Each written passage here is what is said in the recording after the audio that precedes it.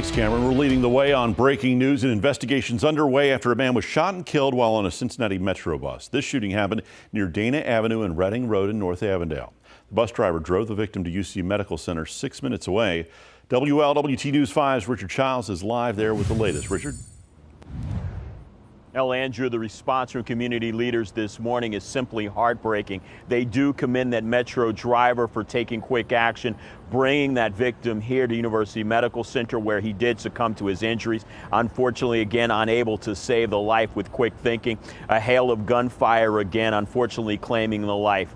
Now, that victim has been identified by Cincinnati police as 21-year-old Nico Larkin. According to friends and family I had an opportunity to speak with this morning, Mr. Larkin, in fact, coming home from work when he was shot and killed. That bus that he was riding on, making its way through North Avondale on Dana Avenue near Reading Road, when it comes across a hail of gunfire, the gunfire striking Mr. Larkin. People say that, according to police, that the Metro bus nor Mr. Larkin was not the target. But again, community activists commending the quick response of that bus driver, bringing Mr. Larkin here to University Medical Center. I'd like to commend the bus driver. He made the right call getting the bus here the way he did. He got here, and that's something that, you know, that's commendable, that he would take that responsibility. No, I'm not going to wait, I'm going, and got here at the hospital.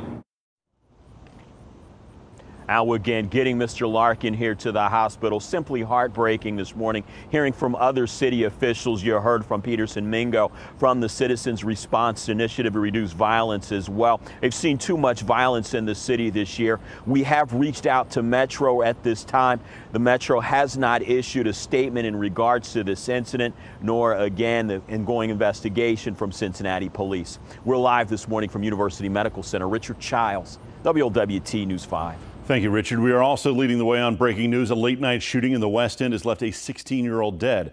The victim has been identified as Eric Shields. Officials were called to Hopkins Street between Lynn and Cutter just after 11 o'clock last night. Shields also taken to UC Medical Center but died from his injuries.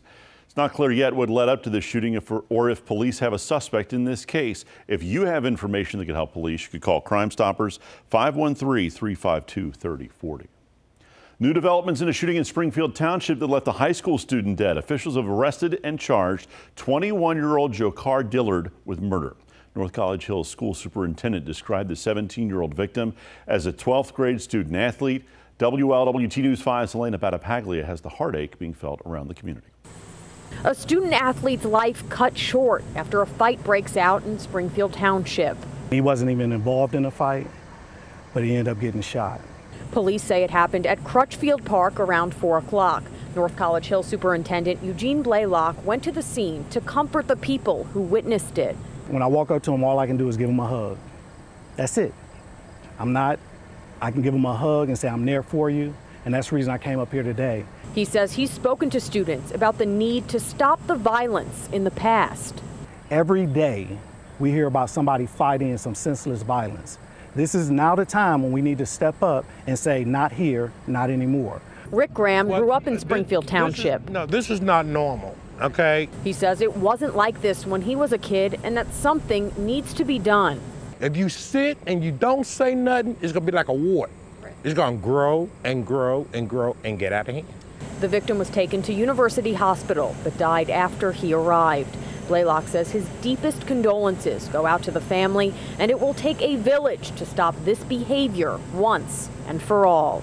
And we really need parents to understand that if he hits you, hit him back. Those days are over. We need to talk about unity, and we need to talk about what we can do so we don't lose another young man, another student, another individual in this city. That's Elena Battipaglia reporting. The superintendent says the district will meet today about offering support to students. Dillard's being held at the Hamilton County Justice Center. 2 people are recovering after an overnight shooting near UC's campus in Clifton. The shooting happened on Calhoun Street near Scioto Lane. Police say 2 people arguing in a parking lot there, then shots were fired. One of the victims taken to the hospital by a police officer. That person is in serious condition. Another victim taken to the hospital by a private car. Their condition is not known. People in the area say when they heard the shots, they just ran for their lives. The security was standing right here. Over 4, 5, 6 people were just running towards this way, and then you got them other people running that way. Just everybody was just taking cover, and everybody that was up here just went way back and back there, behind the building. Just everybody just went to take cover.